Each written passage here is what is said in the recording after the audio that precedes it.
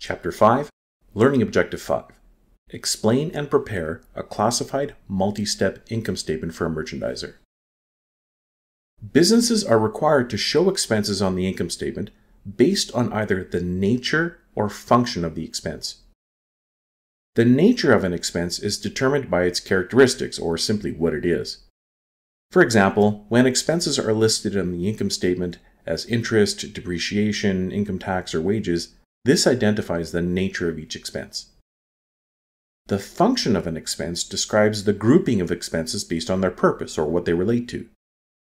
For example, an income statement that shows cost of goods sold, selling expenses, and general and administrative expenses has grouped expenses by their function.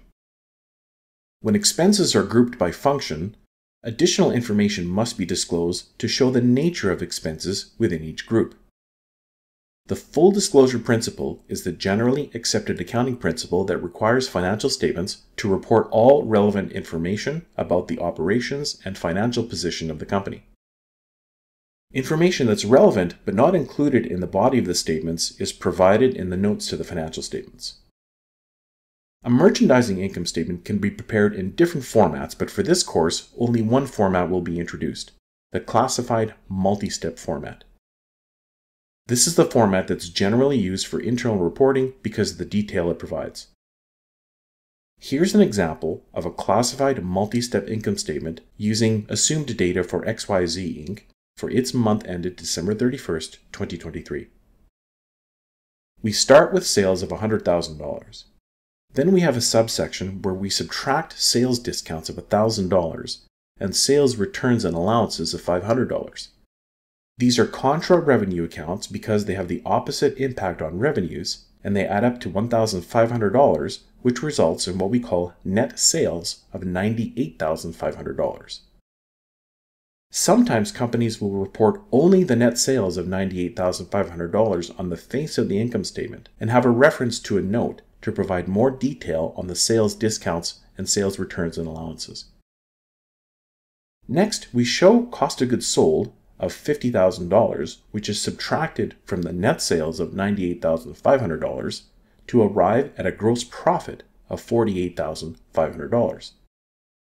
This is the profit left to cover the operating expenses of the business after covering the cost of the product sold. Then we list all of our operating expenses. This example shows operating expenses classified by the business functions of sales and then general administration. You can see some duplication here where we have two sets of salaries, $11,000 for sales staff and $9,000 for office staff. We also have duplicate expenses for rent and depreciation for selling and admin, but advertising expense of $5,000 is only a selling-related expense, not an administrative expense. And also there's $1,000 in insurance expense that's classified as general and administration, but not for selling activities.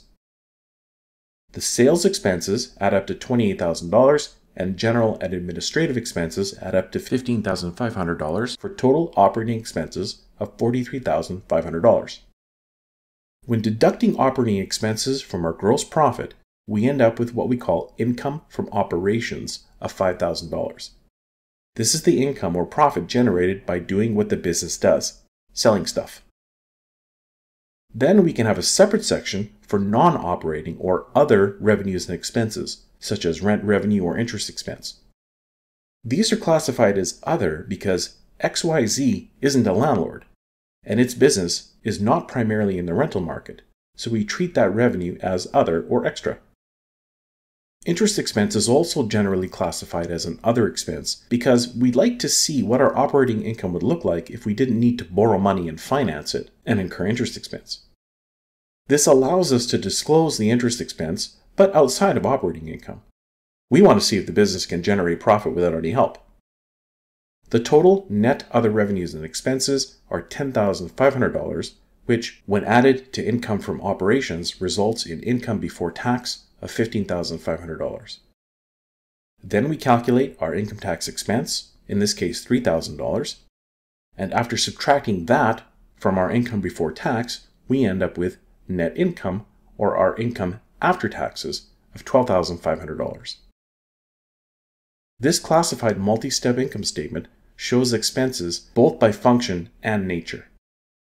The broad categories that show expenses by function can include operating expenses, selling expenses, and general and administrative expenses. And within each category, the nature of expenses is disclosed, including sales salaries, advertising, depreciation, supplies, and insurance. Again, notice that rent expense has been divided between two groupings because it applies to more than one category or function.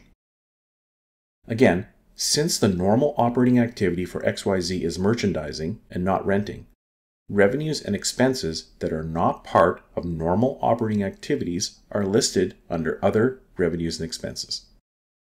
So XYZ Inc. shows rent revenue under Other Revenues and Expenses because this type of revenue is not part of its merchandising operations.